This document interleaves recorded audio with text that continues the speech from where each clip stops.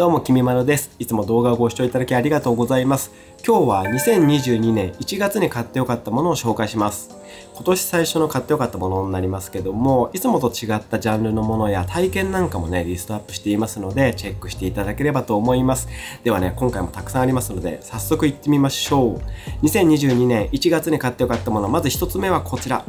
サーモスの真空断熱マグカップです。はい、こちら保温性の高いマグカップですね。部屋の中で温かい飲み物を温かいままで飲みたいんですけども、普通のマグカップだとどうしてもね、この時期はすぐに冷めてしまいます。でもこちらのサーモスの真空断熱マグカップはとてもね、保温性が高くて、冬の室内でも温かい飲み物がずっとね、冷めにくいです。これにハーブティーを注いで実際に測ってみたんですけども、注いだ直後はだいたい75度ぐらいだったんですが、30分ぐらい経って測ってみると、サーモスの方は51度ぐらいをね、保ってくれていました。同時に別のマグカップにも注いで試しましたが、こちらはね、30分後には 41.6 とかそれぐらいなので、この時点で約10度ぐらいの差が出ていました。やっぱりね、サーモスの保温性が高いのが数字からもね、わかりますよね。作りとしてはステンレス製の魔法瓶と同じ構造なので、熱い飲み物を入れて表面を触ってももちろん熱くないですし、冷たいものを入れてもね、結露もしません。なのでね、机の上とか置いた時も輪染みとかがね、できる心配っていうのもないです。で、僕は紅茶とかハーブティーをね、飲む時にこちらを使っています。僕はね、コーヒーをたくさん飲みますが、コーヒーはね、今まで紹介したマグカップで飲んでいて、あんまりね、こちら使っていません。なんでかっていうと、コーヒーは熱いのもね、もちろん美味しいんですけども、こう冷めてくるとまた風味が変わって、それはそれで美味しいので、あえてね、こちらは使っていません。温かいままで飲み続けたいお茶とかね、ハーブティー、紅茶とかね、そういったものを飲む時にこちらを使っています。見た目もね、すっきりおしゃれなのでね、とてもこちらも気に入っています。もちろん保温性能だけじゃなくて保冷性能も高いので、夏はね、冷たいものを入れて飲めばずっとね、冷たいままで飲むことができますね。はい、買ってよかったもの1つ目はまずこちら、サーモスの真空断熱マグカップでした。はい、買ってよかったもの続いてはこちら、リファのシャワーヘッドファインバブル S です。これは美容系でおなじみのリファのシャワーヘッドですね。前回の買ってよかったもので、皆さんの2021年の買ってよかったものも教えてくださいというふうにお願いをしたところ、僕の髪をいつも切ってくれているおなじみのね、表参道のノラジャーニーのエロ髪美容師、アガタさんからのコメントで、リファのシャワーヘッドいいですよってね、教えていただきまして、僕シャワーヘッドはね、前からなんか買い替えたいなと思っていたので、この機会にこちら購入してみました。いや、これね、めちゃめちゃいいですね。アガタさんありがとうございます。すごい気に入ってます、こちら。取り付けも簡単で、普通の規格のシャワーホースだったらここのねネジを外して簡単にね取り付けができるんですけども、もうね備え付けのシャワーヘッドには戻れないくらい心地いいシャワーが浴びられます。で、感覚としてはそれこそね美容室にあるあのシャワーに近いですね。勢いもあるけど柔らかくて頭皮の奥まで届いてくれる感じのね、いい感じのシャワーあるじゃないですか。あんな感じのシャワーを家で使うことができるという感じですね。で、こちらファインバブルという名前の通り柔らかくて心地いい細かな泡のようなシャワーで、柔らかいけどねちゃんと勢いもあってしっかり全身を洗い流してくれます。ここでモード切り替えができるんですけども、モードは全部で4つあって、通常のパワーストレートモードっていうものと、あとはより柔らかいストレート、あとかなり勢いのあるジェット、さらに細かな霧状のミストっていうね、この4つのモードを選択することができます。これをね、このスイッチ1つで切り替えることができます。通常モードがね、このパワーストレートというモードなんだと思うんですけど、僕もね、大体このパワーストレートモードで浴びていますが、浴び心地ね、最高です。このね、シャワーが出る穴の部分がですね、そのモードによってこの出てくる泡のノズルがね変わってくるみたいなんですけど、このシャワーが出るね面積も広いので、もう本当にね広範囲全身きれいにね洗い流すことができます。はい、これはね一度体験したらもう元には戻れないシャワーヘッド。買ってよかったもの2つ目はリファのシャワーヘッドファインバブル S でした。はい、買ってよかったもの3つ目はこちら、アイリスオーヤマの布団乾燥機カラリエです。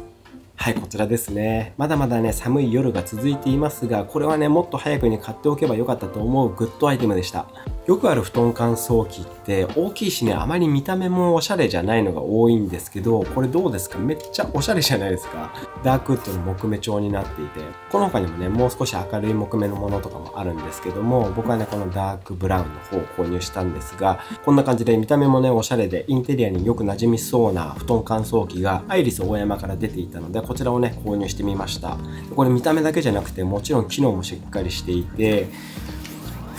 この部分にですね、こういう風にノ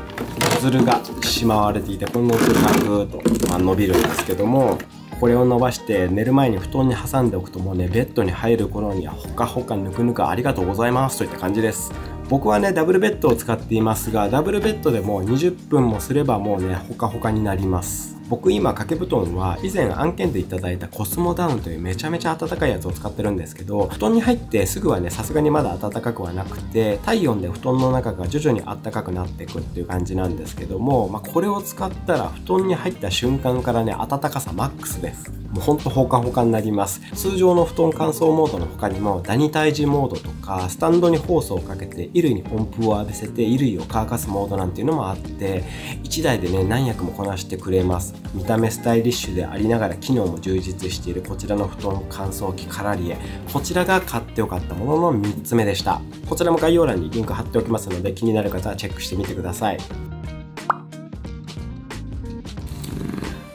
はい、買ってよかったもの4つ目はこちら、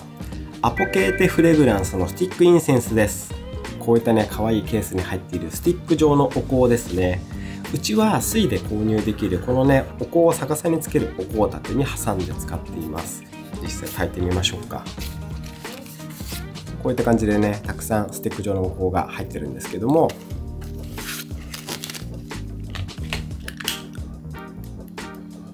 ここに火をつけまして、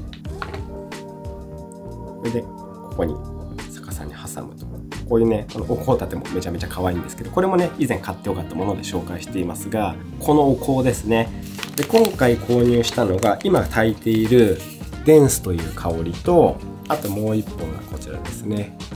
バーブスという香り、このね2本を購入いたしました。1年前ぐらいにもこちらのねお香立てを紹介した時に一緒にホワイトティーというね香りを紹介していますが、ミルクティーみたいなねなんかいい香りで好きだったんですけども、最近買ったこのデンスとバーブスという香りがとても良かったので、こちらもね紹介させていただこうと思いました。このアポケーテフレグランスは国内ブランドで千葉でねハンドメイドで作られているお香になります。だからねケースもめちゃめちゃ手作りなんで可愛いんですよね。今回紹介する2つの香り、まずこちらのデンスの方はですね、カルダモンとかレモンの香りを織り交ぜて、なんかねスモーキーでウッディで森林のような香り、なんかねそういった感じですね。少しね和テイストでもありますね。非常に穏やかないい香りです。でもう一つのバーブスですね、こちらもウッディな感じなんですけど、グリーンっていうよりももっとねウッディ、木っていう感じですね。木々っていう感じ、シダーウッドとかナツメグなんかをね効かせた、そういった香りになっています。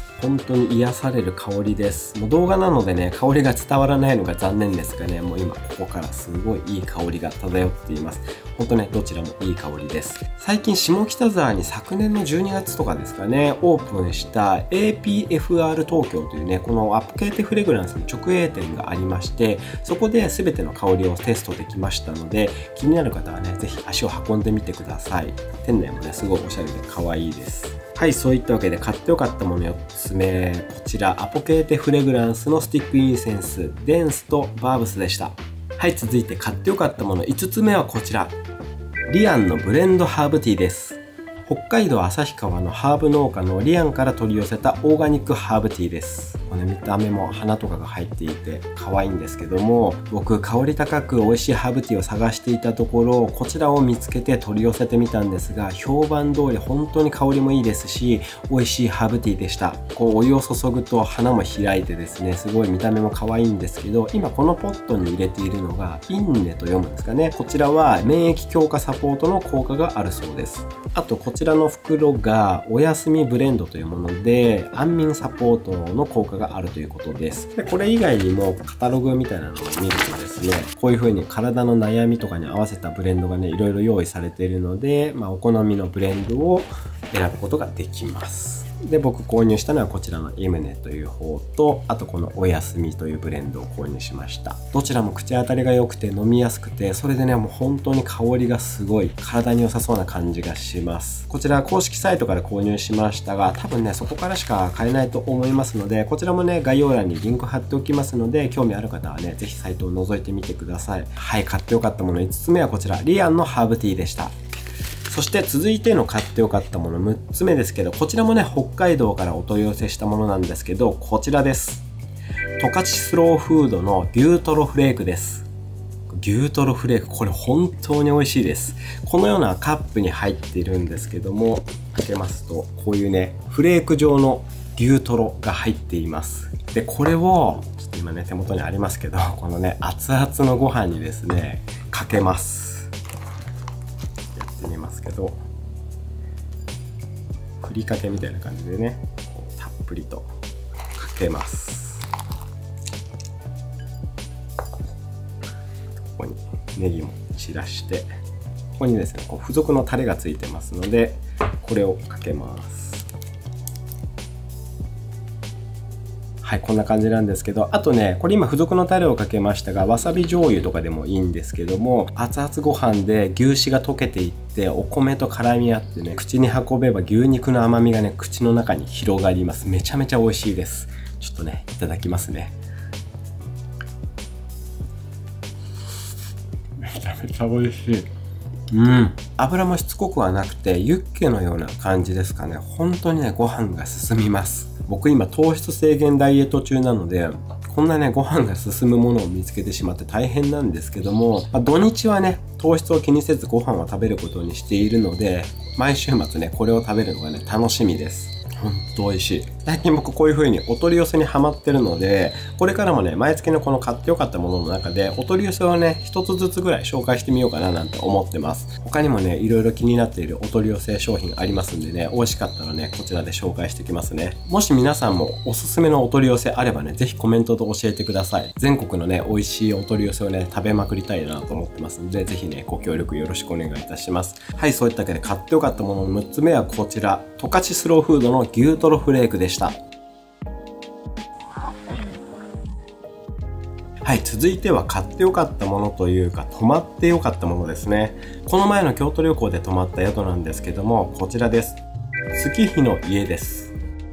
月日の家、本当にね、いい宿でした。町屋をリノベした2階建ての一軒家を1棟丸々貸し切って宿泊できます。広々した居間には大きな窓越しに美しい中庭が見えて、差し込む日の光もとても柔らかくて、ずっとね、このソファーに座っていたいなと思うぐらい居心地が良かったです。中庭の先には露天風呂もついていて、これもね、最高でした。2階に上がると瞑想室という小部屋と、あとベッドルームにはシモンズのマットを敷いたゆったりしたベッドが2つ。僕はね、一人旅だったので完全にね、ベッドルーム持て余したんですが、おかげでね、ベッドを広々使ってよーく眠れました。月日の家は2人以上で泊まると朝食にパン朝食をつけることができるんですが、これがまた良くて、専属のパンのコンシェルジュ、パンシェルジュという方が京都の美味しいパンを買い集めてきて、パンバイキングみたいに楽しむことができます。で、その場でドリップコーヒーもね、入れていただけるようです。パン朝食は2人以上の宿泊じゃないと選べなかったので、僕もね、選べなかったんですけども、このドリップコーヒーセットは僕のようにね、お一人様の宿泊客も自由に使えるので、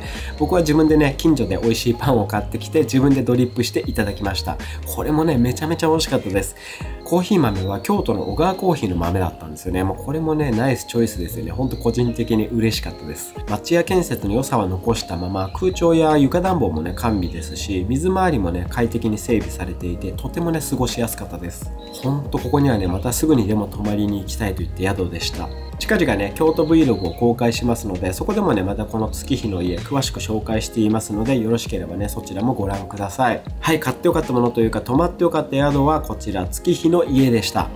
はい、買ってよかったもの、続いてはこちら。ビッシュのライブ DVD ブリングアイシングシットホースツアーファイナルザ・ヌードです。アイドルグループビッシュのライブ DVD ですね。正直ね、僕ビッシュは今まで全然聞いてこなかったんですけども、昨年末に2023年で解散するという発表をしてから紅白に出たりとかもあって、年末年始にテレビでビッシュを見る機会が多かったんですけども、何曲か聴いていたら、あれめちゃめちゃかっこよくねと思って、一気にね、ハマりました。中でもストリングスが印象的な曲で気になった曲が何曲かあったのので、このストリングス帯の生演奏も聴けるライブ DVD がね、迫力あっていいんじゃないかなと思ってこちら購入して見てみましたが、いやね、かっこよかったです、これ。なんかビッシュって歌詞とかね、演出が品がないとか、炎上マーケティングばかりとかね、ネガティブな話題が多いような気はしていたんですけど、純粋にね、楽曲がかっこいいし、楽しいし、ほんとね、こういうライブ DVD なんかね、見ててすっきりしますね。僕結構前に欅坂46のライブ DVD もね、買ってよかったもので紹介したりもしましたが、割とね、かっこいい系の女性アイドルグループのライブ DVD 好きなのかもしれないですね。ベビーメタルとかね、Perfume とかああいうのもね、好きです。もしね、皆さんおすすめのそういったね、ライブ DVD なんかあればね、教えてください。もしかしたらね、もっと他にもハマりそうなライブ DVD とかね、あるかもしれないんで、もしね、皆さんおすすめのライブ DVD などありましたらね、教えていただけると嬉しいです。はい、そういったわけで買ってよかったもの8つ目はこちら、ビッシュのライブ DVD でした。2022年の1月の買ってよかったものは以上です。今日紹介したものは全て概要欄にリンクも貼っておきますのでチェックしてみてください。今年もね、いろいろ購入してよかったものはこの毎月恒例の買ってよかったものとかで紹介していきますので、よろしければチャンネル登録の方よろしくお願いいたします。あとね、ベルマークも押しておいていただけたら嬉しいです。もしこの動画が良かったと思った方はぜひグッドボタンもよろしくお願いいたします。本日も動画をご視聴いただきありがとうございました。ではまた次の動画でお会いしましょう。バイバーイ。